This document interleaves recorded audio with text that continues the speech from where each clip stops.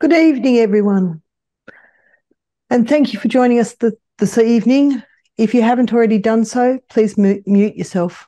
My name's Marty Shepherd, and it's a pleasure to be here as a District 9820 Australian Rotary Health Chair. We're here to discuss the Lift the Lid campaign on mental illness in Australia, Rotary Health. It's our annual national fundraiser. The campaign, founded by Australian Rotary Health past chairman Greg Ross, started in 2016 in partnership with the Rotary Clubs of Victoria. The event was such a success that it's now extended to all Rotary clubs across Australia. Many clubs celebrate this in different ways, often Mad Hatter, tea parties, high teas, etc. Each year, approximately 1 in 5 Australians will experience a mental health illness, and in order to help future generations of young Australians, we need to look ahead through research and find out how we can prevent this type of illness occurring.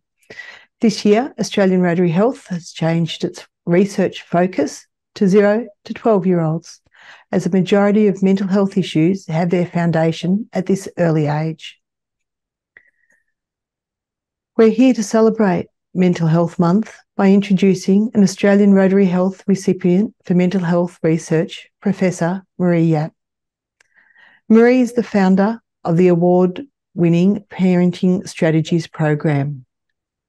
This provides guidelines for parents to prevent and reduce the impact of mental health problems in children and adolescents. It's recognised by ExpertScape as a world expert in family relations. Marie's parenting resources have been rolled out nationally in Australia and adopted in over 20 countries. She's been pretty busy. She's also authored over 100 peer-reviewed publications, secured almost 30 million in competitive research funding from national and international sources. In her spare time, she co-chairs the Scientific Advisory Committee of Growing Minds Australia. This is the first clinical trials network in child and youth mental health in Australia. She was the deserved recipient of the Australian Rotary Health Knowledge Dissemination Award in 2013 and of research funding from Australian Rotary Health since 2015. It gives me great pleasure now to introduce Professor Marie Yap. Thanks, Maddie. It's a great pleasure for me to be here, and I've been at a few Rotary activities and Australian Rotary Health events as well, and I just love the vibe that Rotarians bring to all of these events. So I'm really glad to be able to speak tonight, and unfortunately it's via Zoom, but I'm glad that the recording means that more people can access it as well offline. So I hope that this will be an interesting session for those of you who are able to view it. So tonight, as Marty introduced, my work is looking at child and youth mental health with a specific focus on how we can empower the parents and carers of children and young people for their mental health. So my presentation is going to focus on the work that my team has done over the past 10 years or so. And I'd like to bring you through the journey that we have been through, and then highlight especially where Australian Rotary Health has played such a pivotal role in this journey. So in presentation tonight, I've just titled it Empowering Parents for Child and Youth Mental Health, which is really the crux of all the work that we do in my team. So I'll start from the very beginning. So as Maddie said, I'm currently a professor. I'm a registered psychologist based at Monash University. And I undertook my PhD back in 2003. I finished my PhD in 2007. And in my PhD, I was looking at what we call kind of basic science research. And specifically, we were looking at the interactions between parents and children aged around 11 or 12, so kind of grade 6 kind of age. And we put them in a room, we got them to do a couple of activities, and we video recorded their interactions. And then we sent these recordings for what they call micro-social coding, which means, we looked at really kind of detailed nuances in the dynamics of the interaction between the parent and the child. So, for example, if the parent says something and then the child kind of reacts with a frown, and then how the parent responds to that, and then how the child then responds to the parent's response, and so on. So looking at kind of the dynamics between parent and child interactions, the way parents respond to their child when a child's expressing kind of anger, sadness, disappointment, fear, or happiness, and all kinds of natural emotions. And the purpose of my research was trying to understand how the way parents interact with their children has implications for the child's development and their mental health and well-being. So the research that I undertook was what we call a longitudinal study, which means that we follow the same group of participants over a period of time. And in this instance, we followed them for about 8 years. So in my PhD research itself, I didn't do my PhD over 8 years, thank God. It was only focused on what we call the baseline. So the very first set of assessments that we did, research assessments that we did with the participant group. And so we then used that baseline observations to then see how, parent-child interactions at age 11, 12 for the children prospectively predicted how the children developed and their mental health and well-being and their risk for mental health problems later in life as they went into early adulthood. So it was a huge research project I was part of, and I was very privileged to be in that. We had some great findings and kind of very interesting insights into the family environment and so on. When I finished my PhD in 2007, I kind of hit a bit of a crossroad in my career where I recognized that, like all the hard work that I put into the 3.5 years of doing my PhD and the interesting findings that we had, it only added kind of like a drop in the ocean of the existing research at that point in time. There's so much research, even back then, into the role of parents and how that is related to children's development and well-being.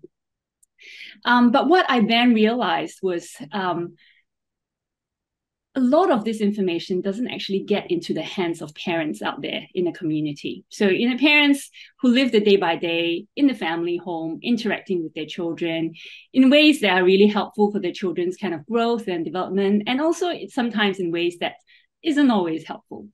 And if we're doing all this research and getting all these insights, but parents aren't actually accessing the research findings, then our research evidence isn't really benefiting families or children's mental health for that matter. So that kind of, was a little bit of a light bulb moment for me where I felt like, well, if parents aren't able to access the information, then someone needs to translate it into a form that they can access it and understand it. And hopefully in that process, their children's mental health can actually benefit from the research findings. So that's what, is known as research translation in its basic form. And basically that kind of then took me on a turning point in my career. So I started thinking really about, so we've got all this research evidence, but how do we get it into the hands of parents? And then I was kind of confronted with that kind of, I suppose, the devil's advocate kind of reaction where it's like, do parents really want it? Do they need it? And, would it actually benefit them? Are they actually looking for this kind of information? So I kind of had a bit more of a think about that. So looking into parents' perspectives, I'm going to make a guess that, those of you in the audience, if you aren't parents or grandparents, or both, you probably would have, children and young people in your life in some way or other. And what we have found, not just from my own research, but a lot of research already over the past few decades, is that from a parent's perspective, oftentimes it's so intuitive that if their child is misbehaving in some way, or, something seems to be going on, something not quite right. The child is struggling for whatever reason. It's so easy for parents to feel blamed. to feel judged, to be seen as a bad parent, or they perceive that people see them as a bad parent. In their own minds, oftentimes they are confused. They have no idea what's happening or why. They're probably questioning what they might have done wrong to contribute to the issues that they're facing in their family, and very much unsure of what to do about it. Of course, that leads to frustration. It leads to a sense of hopelessness and helplessness. And, if they do then reach out for help, oftentimes, it's with that fear that they would be judged and blamed. But sometimes they don't always get the help that is beneficial for them. Even if they do manage to find someone who's supportive and understanding, the support that they are given might not always be the most effective or evidence-based. So, for example, with the availability of internet and social media nowadays, it's so easy for parents to just jump online and find information about parenting and read up about why is my child behaving this way, or why is my child showing these signs, and get kind of advice, and some of this advice is, of course, it's very credible and very well intended, but not all of them is evidence-based and beneficial for every parent. So there are risks involved in that, of course, but if parents don't know where else to go, that's what they get. So that's the kind of context in which I would like to place my the rest of my talk tonight. So kind of moving into a pointier end, as I alluded to earlier, when a child becomes unwell, and in this instance, of course, we're talking about mental health here. So I'm talking about mental health challenges that the child might be experiencing. If that happens, who gets the blame? Who bears the burden of daily care for the child, especially if the child is very unwell, too depressed to get out of bed, is not able to attend school, is disengaging from their education, is withdrawing from their friends and family and so on. Who then has to bear the burden of trying to re-engage the child and help them to get back to daily functioning? If the child does manage to get access to treatment, we know there are huge wait lists nowadays, unfortunately. Who facilitates the treatment? Who's going to get the child to the appointments? Who's going to organize to put the child to a wait list and try to bump them up the wait list to hopefully get the help that they need? And of course, who's going to pay for it? If a child is very unwell and they might be at risk of harming themselves, in terms of, having suicidal thoughts and behaviors, who bears the risk of harm? Who is going to ensure that the child is able to stay safe in a family home, which is where the child is likely to be spending most of their time with, if they are very unwell? And then, of course, there's, what I'm calling the collateral damage. As I alluded to earlier, there are physical health implications. Education, a child is likely to drop out of school if they're very unwell, or they're going to miss out so much on their education that it's hard for them to catch up. And of course, socially, one of the common symptoms of a lot of mental disorders is, the impacts on their social functioning. So the relationships that a young person would typically be able to have, with their peers, with friends, shared interests, and common activities. They're missing out on all that because of the mental illness that they're struggling with. So, sorry, I kind of missed that. Those were just all rhetorical questions, and really the answer oftentimes it falls on the parents. So I guess, that kind of then leaves us with that question of, so what can parents do? What does the evidence tell us parents can do that will likely actually be effective and helpful for their children? So that kind of then took me down that journey of developing the parenting strategies program that Marty mentioned earlier. So the first thing we did was, we're researchers, so we kind of looked at what the evidence actually tells us. And oftentimes when we want to know what the evidence tells us, we do what we call a systematic review or meta-analysis, where essentially we look at all the research that has actually already been done and published. And we try to pull that all together. So we try to synthesize the evidence and the findings from existing research. And this is a paper that we published it's quite a while ago now. It's almost 10 years old. But some of the key findings that we gleaned from existing research was that there are 4 parental factors, as you call them, that increase risk in adolescents for both depression and anxiety. And these include lower levels of parental warmth, so a sense of acceptance and affection that a parent might express towards the child. Higher levels of interparental conflict. So when the home environment doesn't feel safe or loving and supportive, and there's exposure for the child, exposure to conflict, ongoing and unresolved conflict between their parents. When parents are overly involved in their child's life, so in the sense of being overly protective, or they're starting to intrude on their child's otherwise healthy levels of wanting to make their own decisions and assert their own will and make their own choices basically in life. And when there are high levels of aversiveness, so this is a really broad kind of term that includes all forms of criticism that the parents might make, kind of calling the kids names like stop being so lazy and he's such a bum, and some other words that will just get censored in some instances, and high levels of parent child conflicts in the home. So again, it's common for parents and teenagers to have increased conflicts, even in homes where the parent-child relationship is really, really close, because young people are developing greater independence as they develop through the adolescence years. It's actually a very normal process, where there will be an increase in conflict between parents and young people. But when the levels of conflict and the types of conflict and the inability to resolve these conflicts get to a point where it starts to impact on the parent-child relationship, that's where it becomes an unhealthy thing to have in a young person's life. So those were the 4 parental factors we found that are associated with increasing young people's risk for depression and anxiety. There were 2 additional factors we found that increase risk for depression specifically. And that is when parents are not giving the young person as much autonomy as the young person should be getting for their stage of development and maturity. And also when the parent is actually unaware of what the child is doing and not even trying to stay tuned to what the child's doing when they're not with the parents, where they are at and who they are with.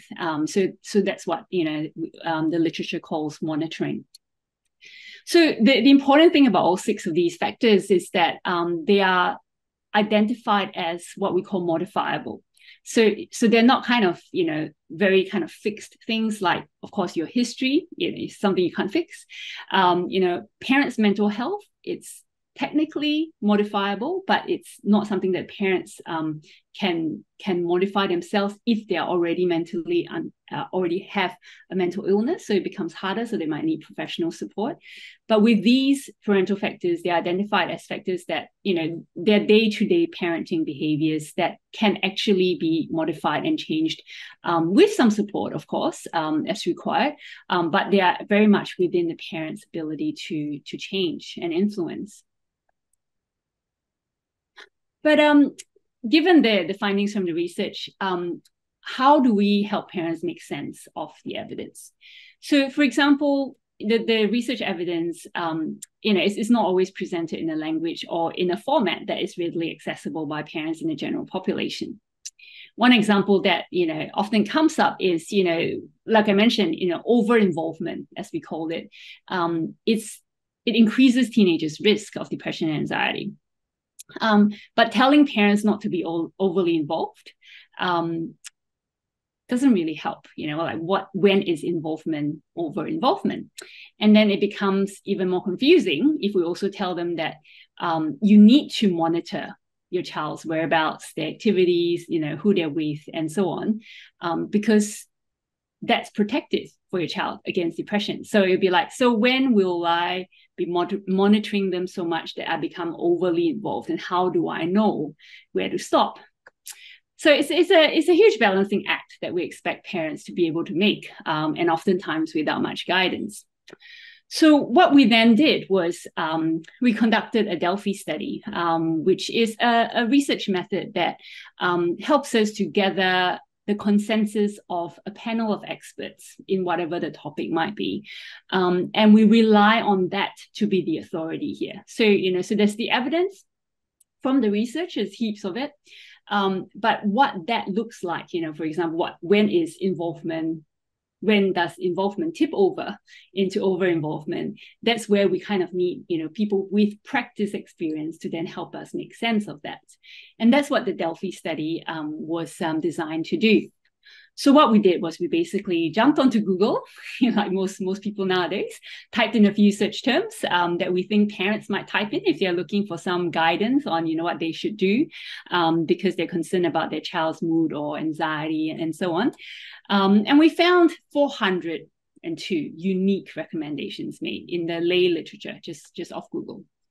We recruited a panel of 23 experts from around the world who have research or clinical expertise in families and youth mental health.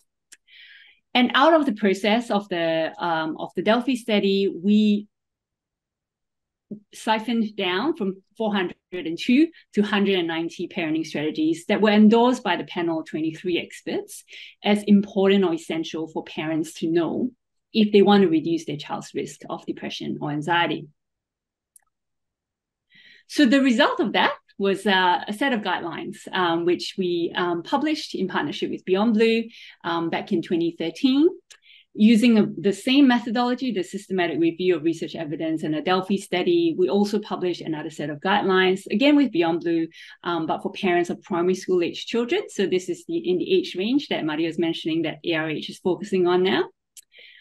And just prior to those two, we also published a set of guidelines around adolescent alcohol use, so parenting guidelines around that.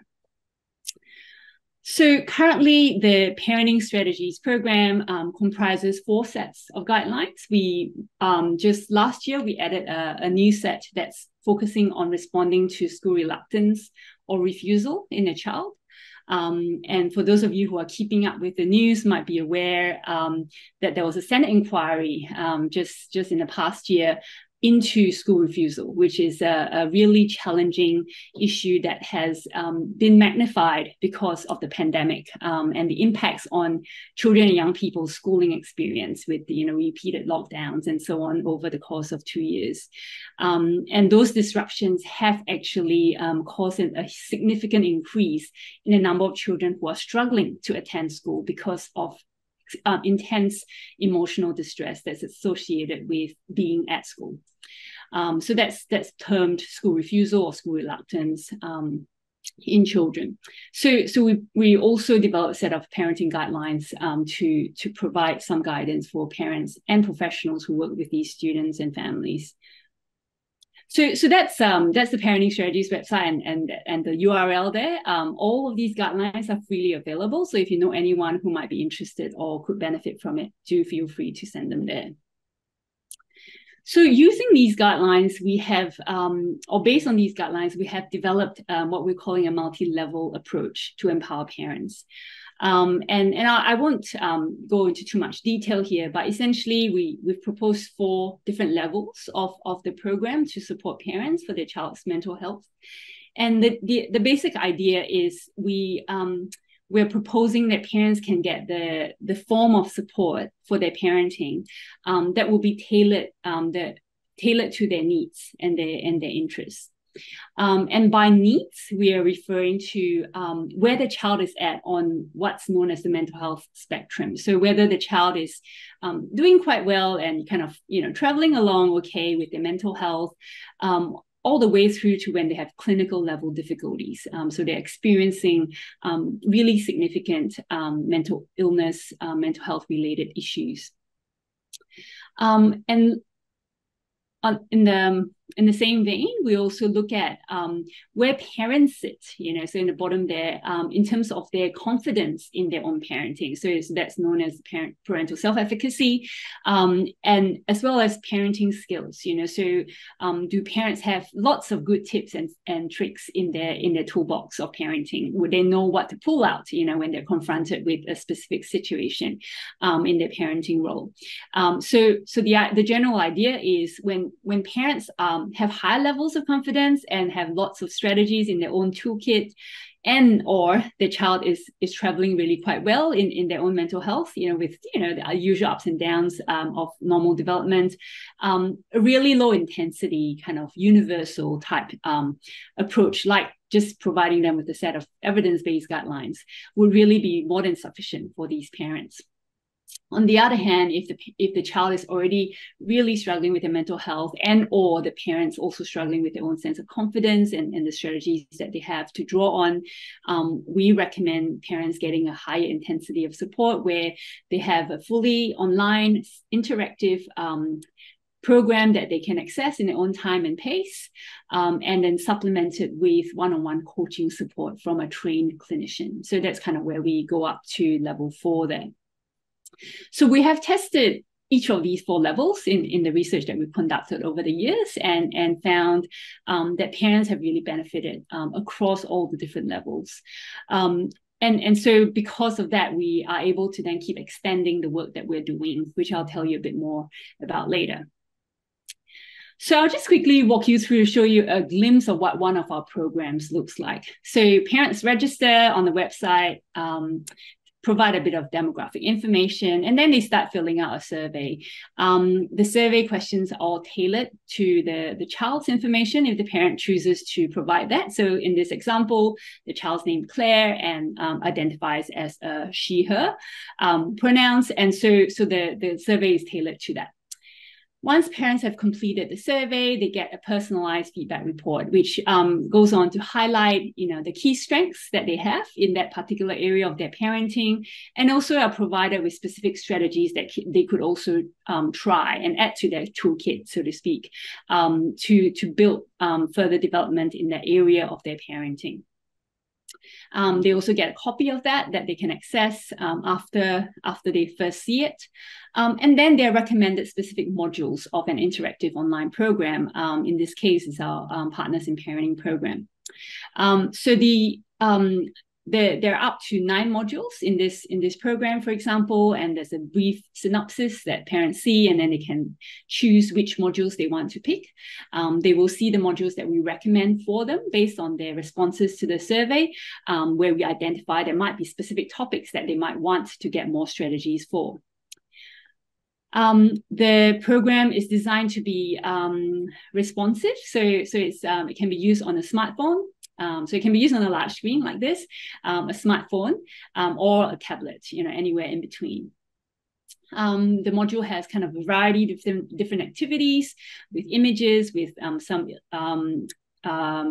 vignettes that they can walk through, goal setting activities. There are videos that kind of demonstrate some of the interactions that parents and teens might have and the challenges that parents might face in those instances. And then there's an end of module quiz for every single module, which helps consolidate some of the key messages in the program. So now that we've done all this research, what next and where are we at? So some of the key next steps that we are at the moment, probably one of the most exciting things in our journey to date is that Partners in Parenting, which is one of our programs, is now available at Headspace. So anyone who jumps into the Headspace national website, which for those of you who might not be aware, Headspace is the Youth Mental Health, National Youth Mental Health Foundation, and they oversee over 150 local Headspace centers for young people to drop in and get support for their mental health and well-being. They also are increasing their supports for family members of young people. And Headspace also runs the Headspace website, which has a range of different resources for young people and their families as well.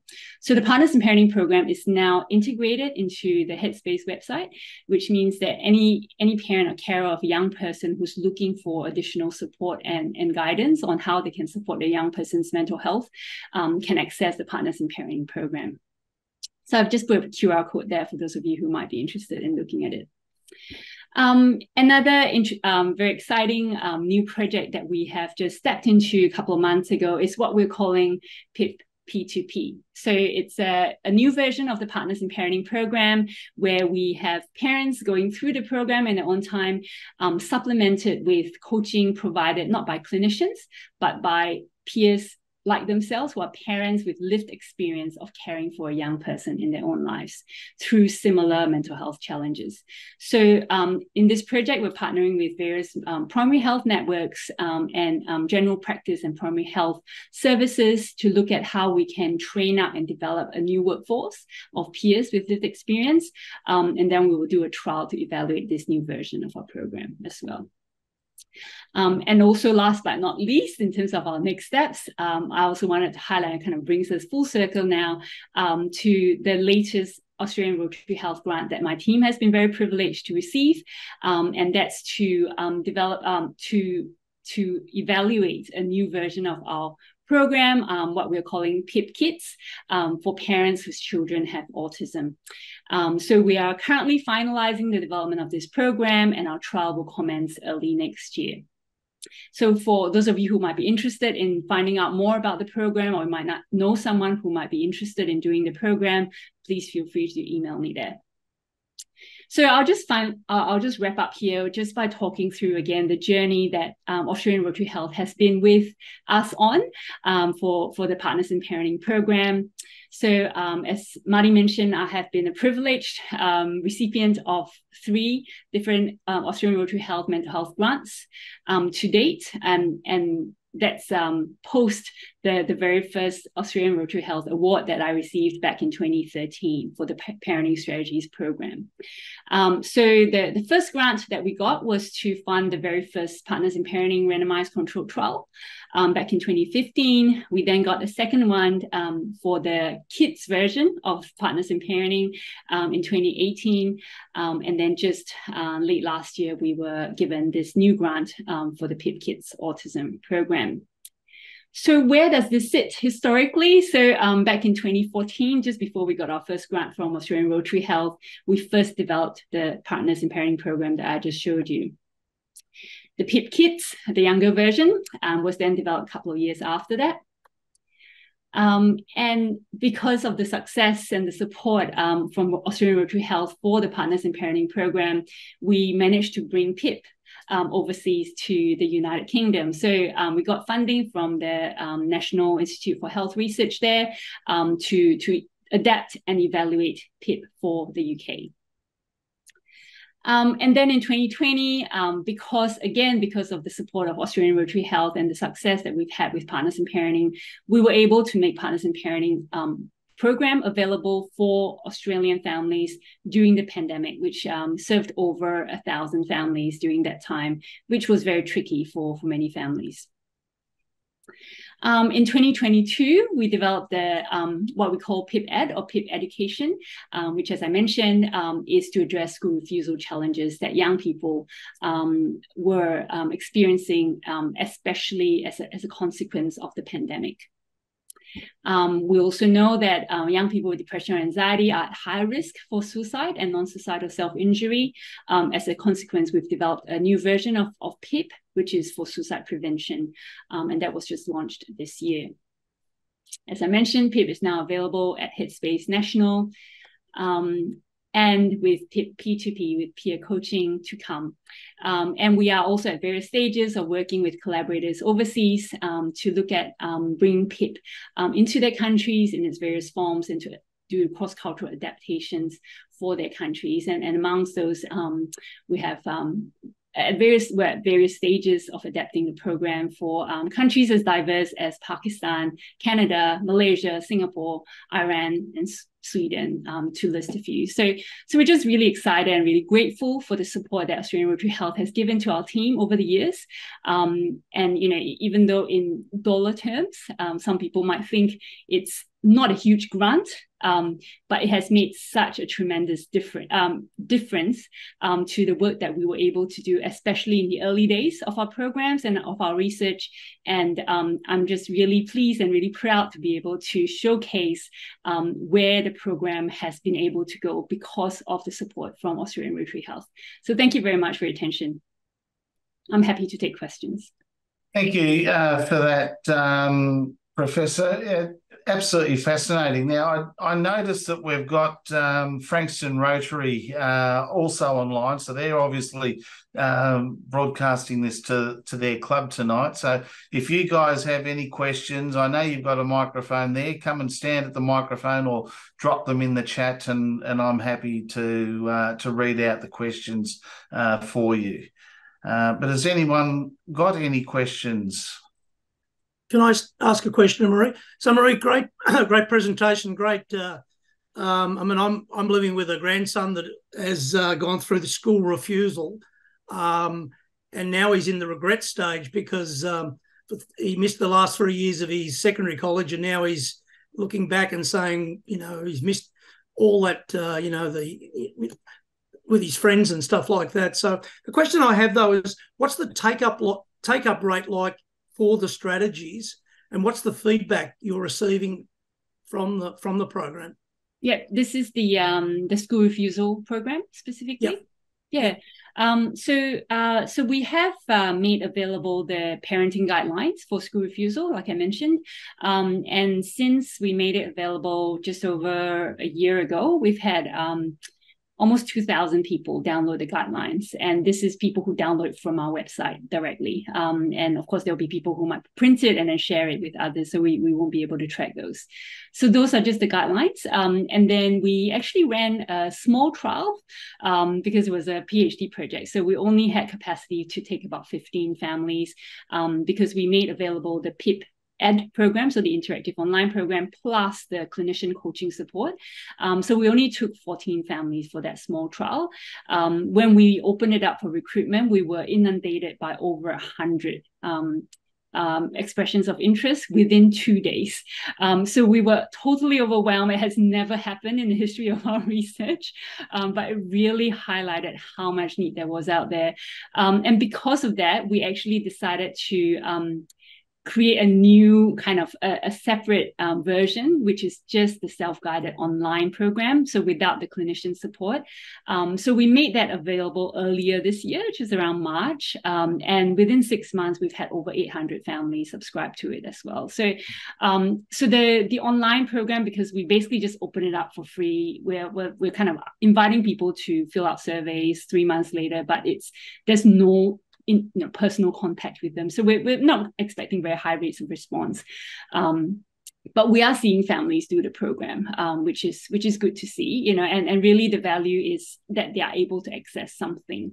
And because school refusal is still very much a poorly understood challenge in across society and internationally, actually, there's not enough research on that. But the limited research has highlighted the important role that parents play, not just, sadly, inadvertently maintaining some of the challenges, but actually the important role they can play in helping children to overcome it. So that's what the PIP Ed program is all about. And the coached version, like I said, the very small trial, we've had overwhelmingly positive responses and findings from that. But it's such a small trial, I just won't even say that much beyond that. Fantastic, thank you. Yes, Brian. Yes, I just wanted to ask, one of my daughters, who's now 50, had a severe mental illness in her early teens, and this would have been great for my wife and I then, but that's how it is. But do you have did I pick up that you had a partnership with Beyond Blue, which makes this material available for the general population?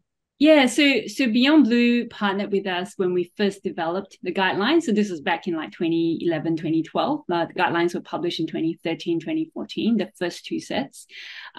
We still have an ongoing relationship with them. And so, in fact, Beyond Blue used to, for a few years, they had what they call the Healthy Families website. And they used, a significant chunk of our guidelines, which they had supported the development of in their website content. And very recently, like literally, I think just a month ago, they've relaunched their website for families, and now it's integrated into the Beyond Blue website. And on that Beyond Blue website, they refer to the Parenting Strategies website as well, so that people are referred to the guidelines. That's good. Yeah, thank you. By the way, thank you for your presentation. It was excellent. Yes. All right, we've got a question in the chat here now, and it is: how are you measuring the success of these strategies? If by strategies you're referring to the guidelines, what we have done, so because these are kind of freely available online guidelines, the most kind of the easiest way to evaluate them is unfortunately not the most rigorous way, scientifically speaking. So essentially what we've done is we just put a little pop-up window that comes up when you try to download the guidelines from the Parenting Strategies website. And we ask, whoever's wanting to download the guidelines if they would be willing to complete a few questions. And one of those questions, we ask for some basic demographic information, like, are you a parent, or are you accessing this as a professional, or which country you're based, kind of thing. And then we ask them, would you be willing for us to contact you in a month's time, just via email, to ask you to, let us know how you found the guidelines. So we've done that with 3 of our sets of guidelines now. And of course, as you get with these online surveys, the response rates aren't that great. But, because we had thousands of downloads over the years for the first 2 sets of guidelines, we still managed to get a couple of hundred people respond to the 1-month follow-up survey. And by and large, the majority of those, the people who downloaded guidelines were parents, and we also had some professionals, probably about 10 to 20% who were non-parents. And amongst the parents, we also asked them questions like, since downloading the guidelines, have you tried to? And then we list a range of different parenting behaviors that the guidelines cover, just to get a glimpse into whether they tried to make any changes in their parenting, just from reading the guidelines. And the vast majority of parents who answered our survey told us that they have at least made some to a lot of attempt to change in some of those parenting domains. So that's about as good as it gets with these online surveys. With the evaluation of the guidelines. But what's important to also acknowledge is that the online programs that I talked about, like the Partners in Parenting or PIP program, the content in those programs are directly drawn from the content in the guidelines. So the fact that we have found such clear benefits for families from our online programs also speak to the effectiveness of the strategies that are presented in the guidelines. So that's how we are interpreting the findings there. Thank you. And I believe Marty has a question for you as well. Hi, Marie. Yeah. Can you please elaborate just a little on the grant that you received late last year and what it's going to be used for? Certainly, very, very happy to. That's for our latest version, which is for parents of children aged 5 to 9 who have autism. So the rationale for this program is, the recognition that a lot of research actually explicitly exclude children with neurodevelopmental disorders. And a lot of kind of these programs, generically speaking, would either explicitly exclude families or with these conditions, or they would say it's not designed for it, so just, kind of take it with a pinch of salt, kind of thing. So that's actually what the letter is actually what we did when we did our first trial of PIP Kids, the second grant that I got from Australian Rotary Health back in 2018. So it was a universal program, so we didn't screen any families. We didn't exclude any families specifically.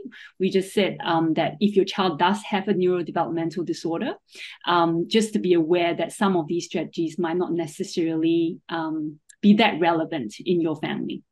But of course, that's something that has weighed on us a lot over the years. And then when we did the work on school refusal as well, we know that children with neurodevelopmental disorders are also at higher risk for school refusal. So that's something that we've been wanting to do for a while. And so we were able to start working on that with one of my former PhD students who worked with me on developing PIP kits back in 2016. She's continued to work with me as a research fellow. She's an educational and developmental psychologist by training, and autism is her area of passion as well. So she decided to kind of marry those two areas of passion and work on developing this new version of PIP kits. And so now we are finalizing that version will include an interactive online program like the original PIP Kids program, with adaptations to address the challenges that are specifically relevant to autistic children and the challenges that parents parenting these children might face. And supplementing that online program, we're also providing clinician coaching support as well for these families, and really around kind of troubleshooting and applying the strategies that are recommended in the online program to their family's situation. So the Australian Rotary Health Grant will enable us to do what we're calling a feasibility trial, because it's a more kind of clinical sample. So it's more like a clinical trial, as we call it.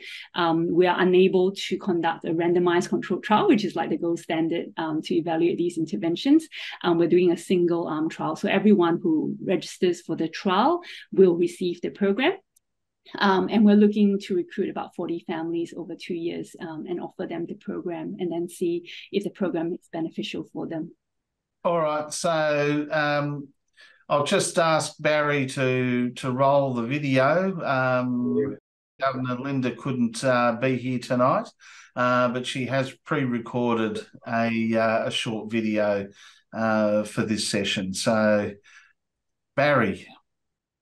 Good evening, everyone, and welcome to this wonderful occasion of celebrating Lift the Lid, Australian Rotary Health. I'm sorry I can't be there in person this evening, but I'm certainly very passionate about Australian Rotary Health and that work that we're doing with our Rotary clubs with mental health. To begin, we will respect and honour Aboriginal and Torres Strait Islanders, elders past, present and future. We acknowledge the stories and traditions and the living culture of Aboriginal and Torres Strait Islanders, peoples of the land, and commit to building a brighter future together. In 1981, Ian Scott of the Rotary Club of Mornington established a fund to support research into sudden infant death syndrome, SIDS. The project gained support from many Rotary clubs, and research was supported for 18 years, with a breakthrough by Professor Dwyer with his work on sleeping positions of babies. It's a long history of funding research into major areas of health and lifestyle, to a direction in focus on mental health from 2000, with a major sponsorship of mental health, first aid, and preventing mental health problems in our communities. And currently ARH in 2023 are funding support in research aimed at improving mental health in the 0 to 12-year-olds. Lift the Lid on Mental Illness is Australian Rotary Health's National Annual Fundraising Day for mental health research. The Lift the Lid campaign was founded by ARH Vice Chair Greg Ross in 2016, and in Rotary clubs just in Victoria. It was so successful that it's now across Australia. And since 1986, over 55 million has been invested in the health of all Australians. Do you know each year 1 in 5 will experience a mental health issue? So we need to create that hope in the world and fund research on preventing mental health issues, and particularly in young people. So I thank you for joining us this evening, and thank you for your support for Australian Rotary Health Lift the Lid. Now, as has been mentioned here tonight, Australian Rotary Health needs your support. Professor Yap has been the recipient of 3 Australian Rotary Health grants. The research that all of the recipients do costs money. And so how can we as Rotarians and Rotary clubs support Australian Rotary Health? We can support Australian Rotary Health by making various donations. So how do you do that? It's quite simple. Open up your favourite web browser, type in Australian Rotary Health, find the link that leads you directly to the ARH website. And it will look something like that. Over here in the right-hand corner is what in the IT world we call the hamburger button. So it's an always easy thing to find. So find the hamburger button, click on that, and the page will refresh. If you look over to the left, you'll see Support ARH. Click on Donate, and the Donate Now page will appear. As you can see, they've already got some predetermined amounts there. If you like, just whack in down the bottom, select my own amount, and type in however much your donation is going to be. Importantly, please enter your club name and the district in there, because that makes it easy for ARH to track where the funds are coming from. If you have a specific area that you would like your funds to go to, click the drop-down box and select one of the options that are there. Scroll down a little bit further, it'll ask you to enter the credit card details. And then it's going to ask you the most important question. Are you a robot? So the answer, of course, is no. So put a tick in the box, click donate, the system will process it, and you'll get a receipt for your donation. So I encourage everyone to put Australian Rotary Health through to their Rotary Club boards, because ARH started here in our district many years ago with Rotarian Ian Scott. And we have seen the great work from many grants and many years of research, the outcomes. So please, everyone, donate to Australian Rotary Health. Thanks, Mark. Thank you, firstly, to Marie for her generosity with her time and informative PowerPoint and presentation. She's pretty busy with her full-time work, committee and family. It's amazingly generous of her to give us time this evening. Could I also thank past District Governor Mark Humphries, District Governor Linda Humphries, Barry Thomas and Daniel Thomas for their expertise and contributions this evening. Enjoy the rest of the evening, everyone. Thank you.